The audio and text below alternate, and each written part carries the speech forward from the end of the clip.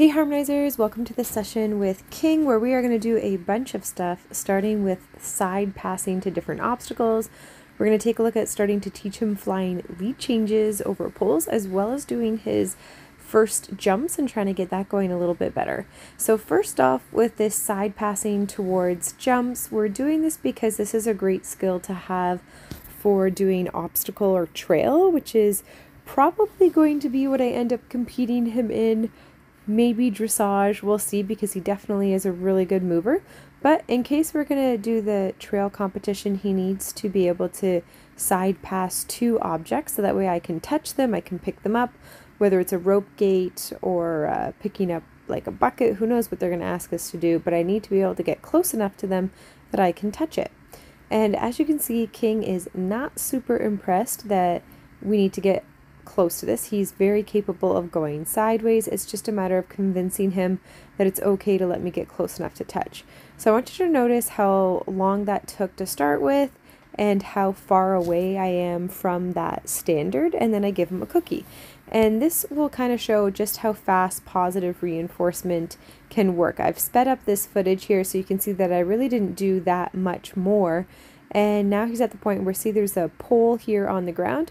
Not only are we going to get close enough to the standard that I can touch it, but I'm going to side pass a pole on my way there and then be close enough that I can touch the standard. And I'm significantly closer than I was at the first standard that we first started that on. And that's really just the power of positive reinforcement and using food. A lot of people can be really against using food because you have to teach your horse manners as well. Otherwise, they can become a little bit grabby. But if you can teach your horse manners around food, you get to train them so much faster. And research has shown this time and time again. So that just kind of shows you how quickly he learned this skill.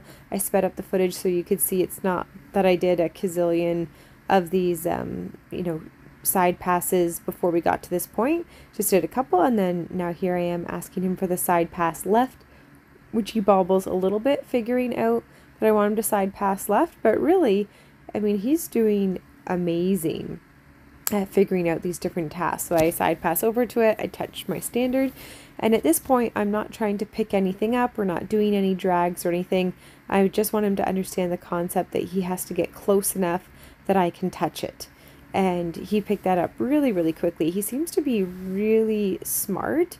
It's kind of bewildering to me that they weren't able to get him in the racing gate. So for those of you guys that don't know, or maybe are new to following, King is an off-the-track thoroughbred, but he didn't race, not because he was too slow, but because they literally could not get him in the racing gate. So they were not able to race him. So he retired from racing because they couldn't do that. And he just seems so smart. And, we're working on these jump standards, and it just seems kind of crazy to me that he wouldn't go in a racing gate. So maybe that'll be something that I have to do with him in the future. Maybe I can take him to a racetrack and just do it for the fun of it and see if I can get him into the racing gate.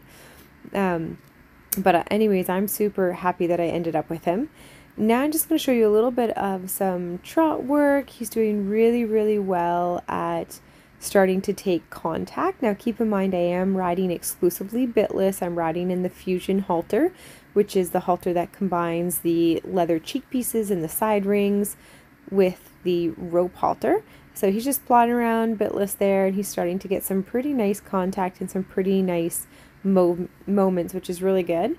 And then here's a little look at just trying a different form of a backup. So I was like, oh, there's kind of a narrow gap here between these jump standards, and there's the pole that's on the ground. Why not, turn that into a little back through? And he did it really, really awesome. He's starting to lower his head nicely as I ask him to back up. So he's starting to put in some nice effort there, which is really great, and using himself pretty nicely. Overall, he feels very balanced, and he feels very rhythmic. It feels like there's a lot of power in there, which is pretty exciting. He feels like he could jump pretty big and carry me over some pretty big fences, but he's only 3, so we're not going to be pushing him to do anything like that. We're going to keep his training pretty basic. And here's a little look at starting to teach him to do some flying lead changes. So I'm using a pole because we all know how well his last video went when I did a flying lead flying lead change attempt with no pole. And then when I add in the pole, you can see he did that beautifully from right to left. Now, right to left lead changes, the racehorses usually know pretty well from being at the racetrack. That's what they do on the home stretch to kind of get the new leg to get the finishing streak home. So here we are going around on the right canter circle. I practice both going around to the right and then switching over the pole as well, making sure he understands the difference between me asking for the change and us continuing on the circle. So making sure he doesn't assume that each time. And that was going really well. So I'm like, okay, let's try going the other way. And he's like, no, I couldn't possibly switch to a right lead canter. And he has no problem picking up the right lead canter, unlike Alicia, who really struggled with the right lead canter in the beginning when she was off the racetrack, and who now, in one of my videos in Florida, I showed you guys how she was actually offering tempi changes, which was super cool. And he's just like, nope, couldn't possibly switch to a right lead canter. And I'm trying hard not to let him do a simple change because I want him to try to change over the pole. And we do a couple laps, as you guys can see, where we had a cross canter, and then over the pole he actually continued on the left lead canter, which is the counter canter. And we do the pole several times, and it's like, okay, this clearly is not working. And I'm trying to gauge like how much energy he has. He does have a fair bit of energy, so I'm like, hey, we'll try it again. And I'm trying a few different things. I'm, going a little faster, or I'm going a little more into the corner. I'm using more inside rein, or I'm using more outside rein. I'm using more outside leg.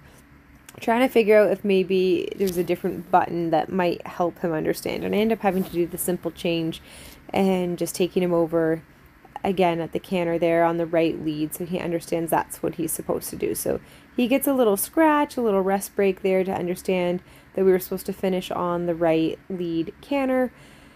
And then I'm like, okay, we could give this another go.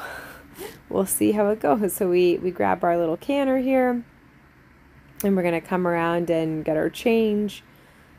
We make our little turn, do the change no problem from right to left, come around. So that's all looking pretty nicely, and his rhythm is just so lovely. He's so lopey-dopey, just a lovely, lovely horse to ride. We go to the right. This time I tried to ride a little bit more on a diagonal to see if that would help him.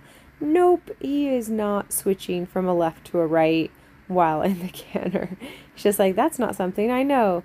We end up going a little wider, kind of running into the fence a little bit there, because when he's counter cantering, he does not have the best balance, which is totally understandable. We make our right lead canter and end up going over the pole again, just to make sure he understands that that's what we were supposed to do there. So he's going to get a little scratch there. So I'm like, all right, we're going to need to do a fair bit more work on that. So now let's take a little look at a few of his jumps, which are pretty entertaining to say the least. So here's our little cross rail, which he goes over pretty good.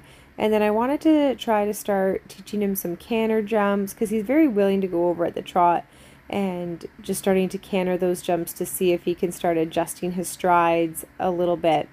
So we're going to come in at the canter. We go over our jump, and of course he knocks it. He ends up knocking pretty much every single jump that's out here. We come over our little turquoise jump. We do a little canter off of our turquoise jump, knocks the next blue jump.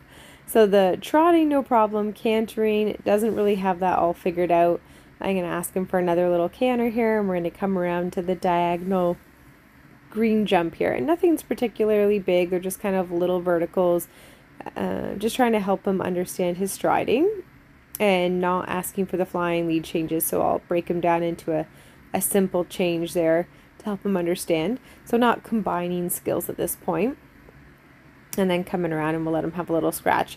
And because he's young, we're definitely not intending to do a lot of jumping by any means. Just a few jumps here and there, so that way he can build up the skills, so he can do maybe some jumps in the freestyle. He ends up clobbering that jump entirely. So he just has very little idea of what to do with his feet. Some little jumps are going to help him with adjusting his stride, with building up his muscle a little bit more, and also putting together something cute for a freestyle. I think it's important in a freestyle at the makeovers to show a variety of skills. So I'd like to be able to show at least 1 or 2 jumps, maybe a gymnastic or something. So because he basically knocked everything over, I was like, let's just focus on this one single jump and cantering it and see if we can canter and end on a good note with him understanding what he's supposed to do. So you can see he actually figures that out pretty nicely. We get a nice straight line coming off that jump. So I'm really happy with that. He's going to earn a cookie for that. And then we're going to do the same thing to the right, and that will sum up his jumping, because we don't want to jump him to the point of fatiguing his joints too much or causing undue strain on him. There he trips over the pole. I'm like, oh boy, we are going to look back on this video and be like, wow, we came so far. At least we're hoping that that's going to happen in a few months' time. I'm sure it will. He's already super amazing. That floaty canter is just so lovely. So we head off to our little jump on the right here, and he ends up getting it really nicely, which means we're going to finish up with that as the end of his little duo there. And then I'm going to leave you guys to stay tuned for our next video. This is Newton. So for those of you guys that don't know who Newton is, he is my other thoroughbred for the 2022 makeover. This is Sarah who's on him. So Sarah's my co-op student, and her and Natalie are partnering together with Newton. And in the next video, I'm going to show you guys his first canter under saddle where he ends up running away.